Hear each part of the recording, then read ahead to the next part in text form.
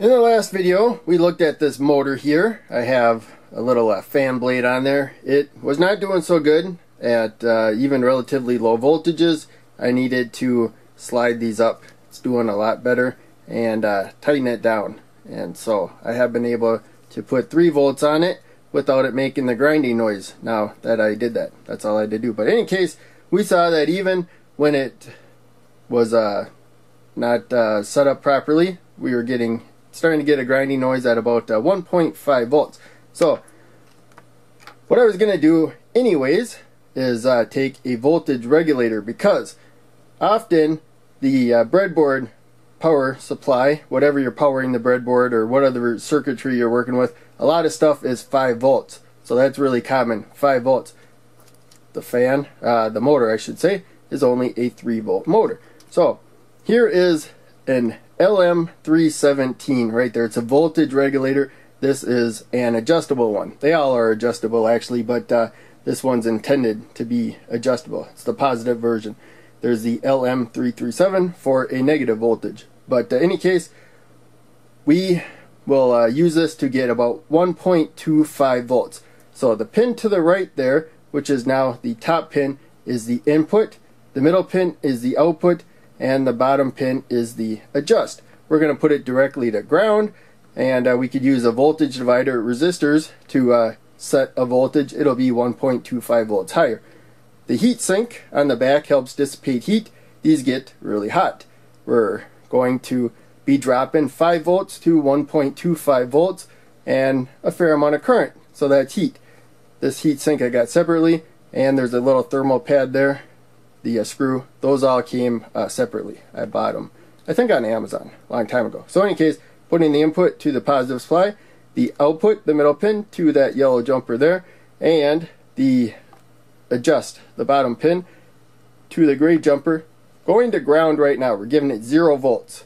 So it'll be 1.2 volts higher, therefore 1.25 volts. Now, we have power supply, 5 volts. I'm going to set the output on. Just with everything floating, you're supposed to use 2 little resistors, according to the dash sheet, a little less than 1 microfarad each. And so that may solve our problem right there. But as you can see, we have almost the supply voltage. I'm just going to take this resistor here, and maybe the capacitor would work too. But for demonstration purposes, we're going to set the resistor there. And now, when we look at the output voltage, now you can see we got basically the 1.25 volts, as we said before.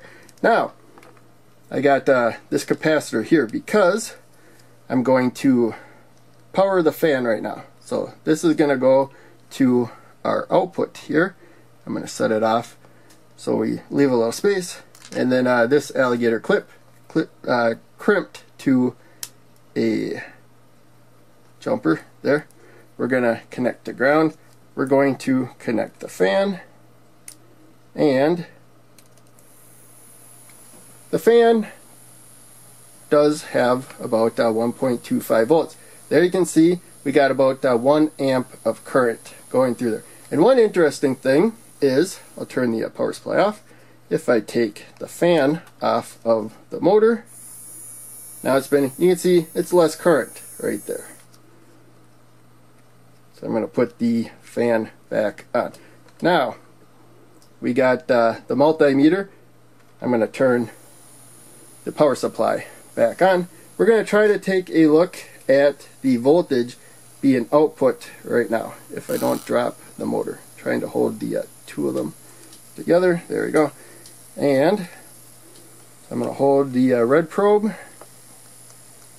that hand to the output. You're going to see something interesting. When I connect to a ground, the fan loses power right there. So, probably messing with the voltage sensing circuitry within there. That's why I have this little capacitor here. So, I'm going to wire that, hopefully without blocking your view, from the output to ground. So it's polarized. The output's more positive, and so ground more negative we got back there. Fan's still going. And now we'll try to take a look at the voltage. I should have paid attention to what it said before. So I gotta hold it. And there we go. Now we can go anywhere to the negative supply. And there you can see, we got about 1.25 volts approximately right there. And now I decided to just put the capacitors in there. So this is about 0.1 microfarad, and this is about half of a microfarad right there. So that one's going from positive supply to the output, and this one's going from the output to the adjust. And we're going to see that that solves the problems for the most part when it comes to voltage. So we got to go straight across from the where the 3 jumpers are plugged in. Now there's no load right now. This is not connected to anything.